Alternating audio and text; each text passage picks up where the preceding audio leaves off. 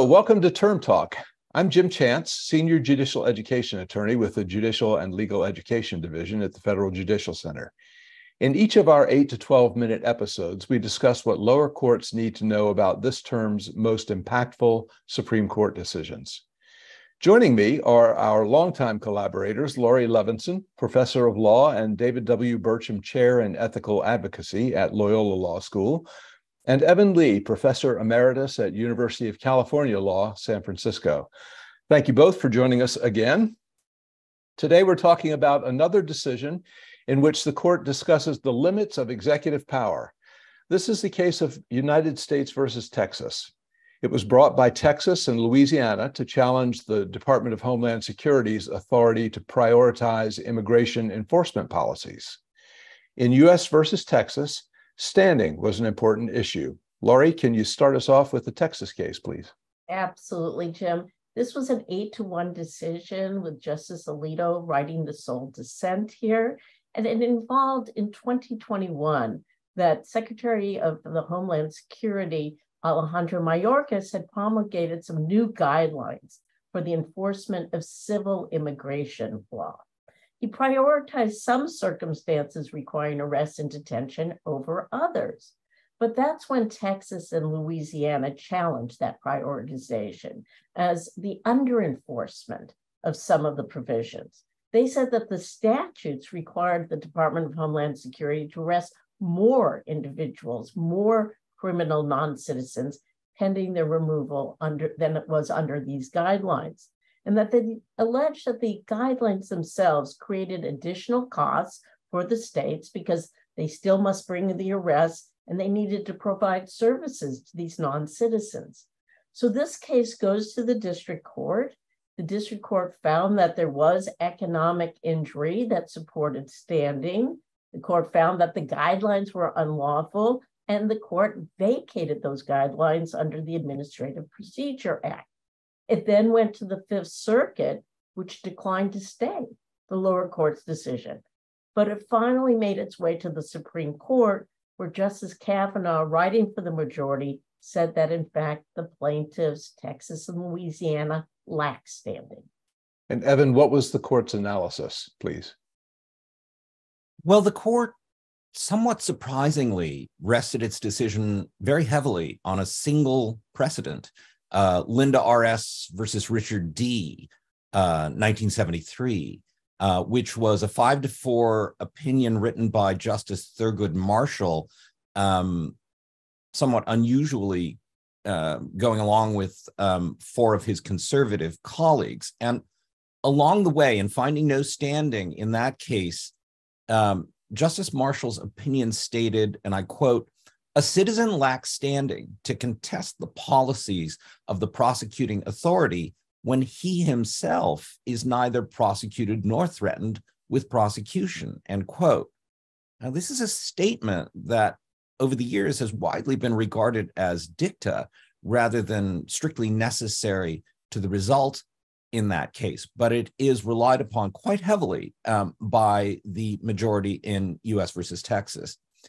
In this case, the court says the states have, and again, I quote, "no cognizable interest in procuring enforcement of the immigration laws," end quote. The majority goes on to say that the executive branch has near absolute discretion to decide whether to arrest a suspect, whether to prosecute a case, whether to remove a non-citizen, and that the executive branch is in a better position to balance the competing costs and interests as opposed to the judiciary. So, Laurie, there was the concurrence in this case from Justices Gorsuch, Thomas, and Barrett. What did that add? And then there was a lone dissent, I believe, from Justice Alito. You can talk to us about that as well. Oh, let me start with that concurrence. They agree that there's lack of standing, but they say it's on the basis of the third prong of standing, that the requested relief was not likely to redress the harm, that it's speculative, frankly, whether more arrests would result actually in the cost savings that the states were claiming. So that was part of the concurrence. Yeah, and then if I could just jump in, Justice Gorsuch spends considerable time questioning whether the district court's order vacating the guidelines under Section 706 sub 2 of the Administrative Procedures Act was proper. This is clearly an important point for him. He said that the vacator in this case acted in the same way that a universal injunction acts, which is to say, it's applicable to everyone, whether you're a party to the case or not. And he argued that vacator under 706 sub 2 of the APA should merely be treated as the disregard or the looking past, if you will, of an allegedly illegal agency action for purposes of the case at bar, but not as a striking down of an agency action nationwide for all time. You asked about the dissent, Jim, and Yes. that was Justice Alito who wrote that lone dissent, but he wanted to make this strong point that he thought the administration's, as he called it, abdication of duty should be actionable, and that they should not have to wait until there's redress through Congress or even the polls. All right, so what are the takeaways? Evan?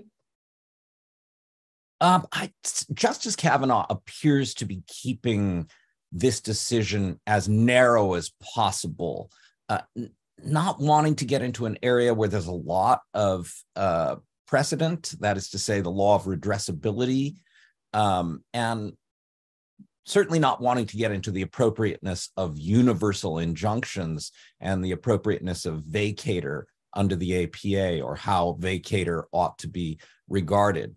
But because he leaves those issues aside, it would not be surprising to see the court take up some or all of those matters in future cases. What do you think, Laurie?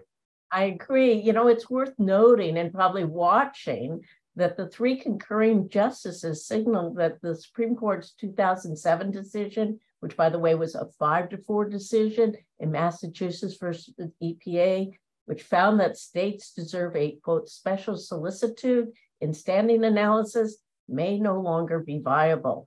In fact, Justice Gorsuch writes, quote, "It's hard not to wonder why the court says nothing about special solicitude in this case.